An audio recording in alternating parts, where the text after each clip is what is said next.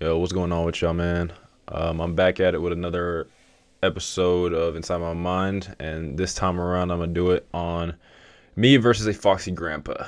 Why a Foxy Grandpa? Well, because everybody knows a Foxy Grandpa. Dude's pretty much a living legend in the scene. He's been the top player for almost 10 years now, I feel. Especially in the UK scene. He's the United Kingdom's, mostly Europe as a whole, their strongest force over there. He's been traveling over to the States, cooking the United States players for years now. So why not do an episode on one of the greatest, probably the top 5 NRS player of all time, Foxy Grandpa. So let's get into it. All right, so thoughts heading into this. Yeah, this is Final Combat. For anybody who doesn't know, this is the finale of, basically, I'm pretty sure all you guys know, Super Bowl and NBA Finals. This is basically the finals of all the tournaments that happened led to this point. You feel me? So all those Evos, Celtic Throwdowns, Dream Hacks, all those points we gained is for this moment. And this is, at this point in the bracket, this is actually top 8 losers. I actually lost to Sonic early 3-1 or some shit like that. So yeah, that's why I'm that's why it's losers top 8. So yeah, we both edged our opponents out, made it to the top 8. This is a 16-man bracket. So I had to beat 2 people to make it here. He had to beat 2 people, I'm assuming. I had to beat Dizzy and Hayate to get to this point. So the matchup is upgraded versus Shang Tsung. At this point in time, Foxy was using Shang Tsung a lot. This is like his main character for sure, even more so than Lao. Made top 8 Evo, I think, with Shang Tsung. So.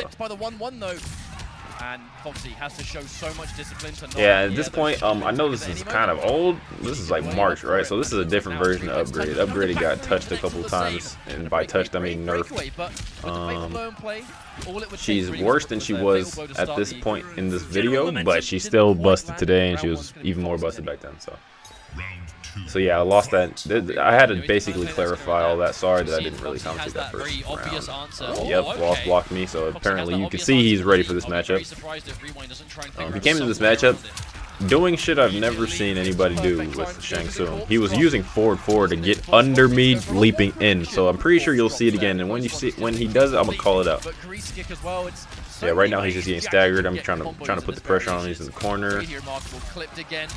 He's trying to make a read on, I don't know if he's trying to grab, yeah, he tried to read like 3 straight grabs. My execution was dog shit right there. I dropped like 4 straight combos, but we got the round anyway because we're Jackie boys. So yeah, he was doing forward to get under. Ooh, almost got robbed. Yeah, he was doing forward to get under the leap, and it was like crazy because it took me a while to catch on to him doing that. I was like, is he doing that on purpose or? But I noticed he was doing it on purpose to actually avoid the leap.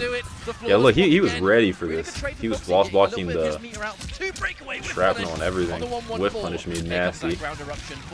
By the way, this is first to 2. No, this is first 3. This is first 3. Look, 4-4. You saw it? He did 4-4. See, this is why I don't like going for grabs in this stupid game. One time I went for a grab, full down 2 KSVs my life. I'm getting cooked, yo. He got aggressive at the end. Yeah, he read that lead. So yeah, he air-to-aired me, jump kicked on a read, read the lead. It's the first game, boys. So heading into this set, right, I just had a nail biter with Dizzy, right? I was up 2-0 and I almost choked. Almost got reversed. I'll probably do it inside my mind on that one too. I already felt like I was gonna be Dizzy, but I choked out. I choked on calculating chip, and I almost literally got reverse throw. So I'm coming off of a set that I almost lost. So I'm actually pretty. At this point, Dizzy's also from the UK, and I was like, man, if I win nail biter with Dizzy and he's not as strong in my opinion as Foxy, I'm gonna get smacked by Foxy. But I actually played way better versus Foxy. I played a lot more calm, collected. Every set's a new set, you know what I'm saying? You can't really be shooken up by what happened in the previous set. You got to come in every set knowing it's a brand new set. Whatever happened in the past, fuck it. Now Fatal Blow in play. Cannot count this character out, especially when Fatal Blow's ready Dash to go. Punch. This is oh yeah, so this point in time, Dash Punch was safe, as you guys remember. Now it's not safe on block, but yeah, he got a little careless right there. He got a little antsy. I don't know why he did that. And that wasn't even a punish on the like that jump kick. I didn't even punish that jump kick. He just didn't block. I don't know. Oh yeah, it was a punish. I'm stupid. Alright, yeah. So it was a punish. It was actually a trip guard. That's what a trip guard is. A trip guard is when somebody does a jump in attack and whiffs it, and you punish them the moment they land. That's what a trip guard is. If you guys ever hear that term, trip guard. Trip guards are different from anti-airs. See, he did it again. He did forward 4. I think eventually in this set I scout that out and I cancel the leap early in the strap in order to punish him. 2 forward dashes. You think you've caught the defensive flow? By the way, guys, I'm pretty sure you guys know F0xy Grampa is one of the best strike throwers by far in the NRS scene. Not even just in MK11, he's always been a strike throw kind of player. But yeah, Shang Tsung also really fits that strike throw mind game. That's actually all the character is strike throw. So character's perfect, F0xy. Every time F0xy does a single projectile, he is dancing with the in this corner, I'm just staggering him with a 1-1, which is +3, or it might be +2. It's +3, I'm pretty sure. Short hop. Looked like a flawless block attempt to me, perhaps. Yeah, so he mistimed his meaty, so I ended up waking up and doing 3-3 KB. So yeah, he fucked up on mistiming that meaty. That literally cost him that whole game. He could have maybe came back and won that, but and I did down 2 because he was about to get breaker, and if I didn't kill him before he got break, he was probably gonna fraud me out. He's not being as crazy offensive. He's just looking for the moment. Yeah, he keeps doing the forward 4 to get under leap. That was like some weird shit. He did it again. You saw that? I basically just spent 2 bars. Ooh, I don't understand why that KB'd. That was kind of stupid. Look at that. That shouldn't have even KB'd. That was low-key robbery, but we're gonna take that, boys. I take that. So yeah, that was like the most instant micro duck I think I've ever seen in my life, and I'm the one who did it. So let me slow-mo that, because essentially what I did, right? I did a string and then I micro ducked, which is exactly what it sounds like. You duck very fast. So I ducked his high. I ducked his stand 1, which is a high, and then did 1-1-2 again. Look. Micro ducks. Look at the slight duck. You see how slight that duck was? I don't even know if I can pause it. Boom. Ducked his high. Micro ducked him. I do that a lot. I tend to do that a lot. That was such a quick micro duck. I would argue whether she actually entered a ducking state at all. You know, as you can hear, I think that's mustard. That's be one. The damage of these I don't even know. They both sound very similar. Like a matchup that's a little bit tricky here. She has the answers to the momentum. Should be a full combo. A rewind definitely doesn't deem it worthy to go for a break. He grabbed me again. See, these are these grabs that you kind of have to take because he has fatal blow, right? Say he shimmies me one time, I'm probably going to get fatal blow. He tried to grab again. The reason why he's grabbing at the end with no health too is because the moment he does anything on block, it ends his turn. That means I have all the time, I have all the freedom in the world to grab him, check him, and he doesn't want that. Grab is like the thing that's going to extend his turn. And that was a very garbage explanation, but I'm pretty sure someone got it. He did it again.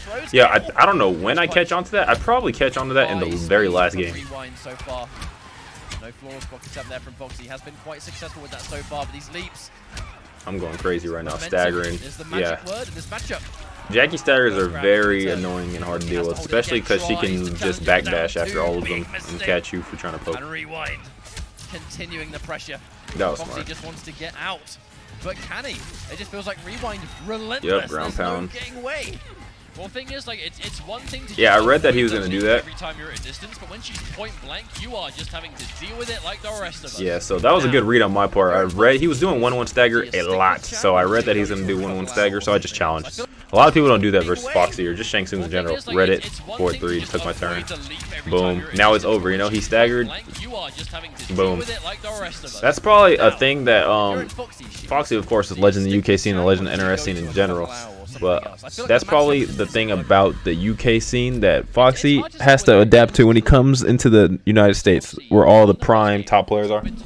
Because the UK players aren't as strong as F0xy, and they're not as strong as the United States players. So they're not going to challenge him on shit that he's used to abusing, you feel me? He's not used to getting challenged in spots in his game plan where people usually hold the shit because they're either not as good as him or they're nervous because he's F0xy Grampa, you know what I'm saying? And I'm not about to let him, you know, do what he wants.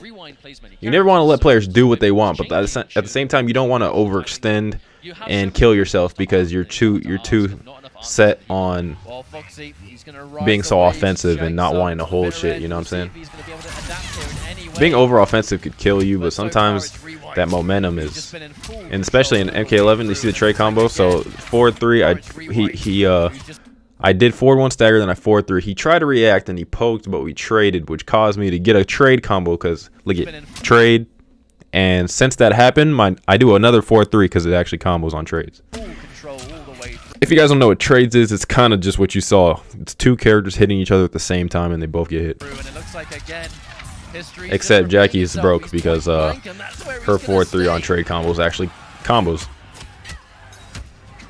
into another 4-3, which doesn't happen normally. Locked on that overhead. Nice little micro dash underneath the jumping. I woke up dash. Okay, let me explain that dash punch. People are gonna think that's random. All right, I woke up dash punch because I read on knockdown that he was gonna walk back to try to either read my up 3, my up 2, or roll my forward roll. So reading that, he walks back because he either thinks I'm gonna roll or thinks I'm going to up 3, and he's waiting for it. So I know he's doing that. So I woke up dash punch. I woke up dash punch. I know he wasn't ready for it. It was a read. Ooh, hits him, but wasn't confident in the ground eruption. So this is a scary position for Foxy. Gonna be quite the He did it miracle again. comeback to make. I'm really Has surprised to that hold all like this and grabs. I mean, he they even become ever extremely he I don't know if he dangerous. came up with that or if he saw somebody do that and he was like, "Oh, that's a good idea." But that forward 4 is actually pretty good at getting out of it. He takes the route of just getting out of the pressure rather than actually trying to challenge it, which is smart. But eventually I catch on to it. Has no room to breathe. Like I think right here I read it. Point blank, Rewind. He wants to end this now. He's got somewhere to be. Do I read it right here?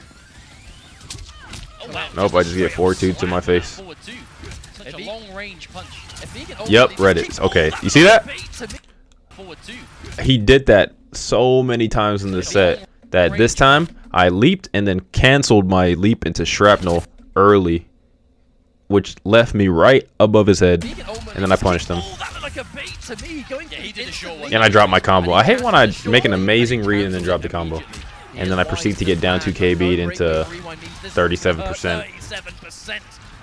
But Rewind. A leap, a dream, and a fatal blow. But, you know, I'm at Jackie amount of health. I have fatal blow. I get super lucky.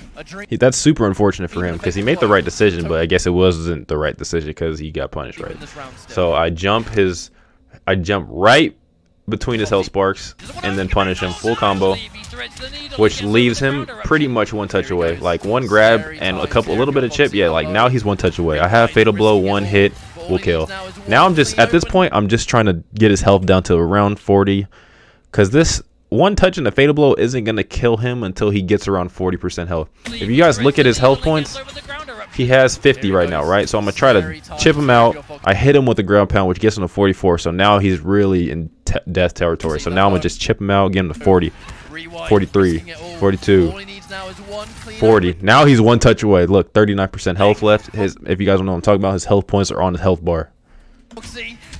Defending for his life. Now if he gets touch, he's dead. Yep, trade combo, dead.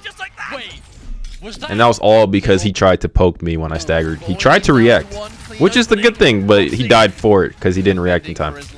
Staggered, poked, traded, and because we traded my 4-3 combos, and I leak it in the fatal blow, and he's dead. And he already knew he was dead. He already put his hand out, shook my hand, and all that. That looked like a trade combo. That was hype. Yep, he's dead. He's for sure dead. You see why I wanted to get him below 40 now? Because look at how much damage that combo did. It did 39%. If I did that shit when he was at 50, he wouldn't have died. So that's why I try to dwindle his health down to around death territory, which every good player thinks of. You know, this isn't just a me thing. People think of this shit. Once you're in fatal territory, you try to get the opponent around that health where they're gonna die next touch.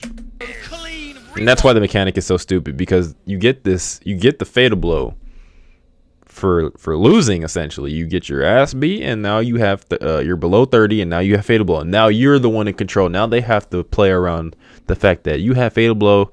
You know, say say you had 30%, say you guys both had 40% health. You beat the opponent up, now they're at 30. You're like, oh yes, I'm about, you know, I have a health lead now. No, you don't. I have fatal blow now.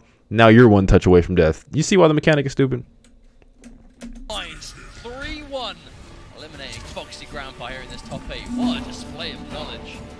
But yeah, I was pretty relieved. I was pretty I was chilling. I wasn't like overly excited because like this was the first match of losers top 8, meaning like I'm guaranteed 5th at this point. I beat Foxy, so he goes out at 7th, and he's out the tournament. I eliminated him. I was pretty content because you know, a lot of people would probably be happy they beat Foxy. Foxy's a legend. He's super hard to beat, especially when there's a big bag on the line. That man Foxy's always playing at his best. But I was chilling because I already felt like, you know, I could beat him. That's not me being cocky. That's just me being confident. And if you're not confident in yourself, you probably wouldn't beat nobody. You know what I'm saying? But that's really all there is to this episode of this video. It's me versus Foxy. I also played at MK11 Throwdown. I beat him at that too. Let me know if you guys want to see that too.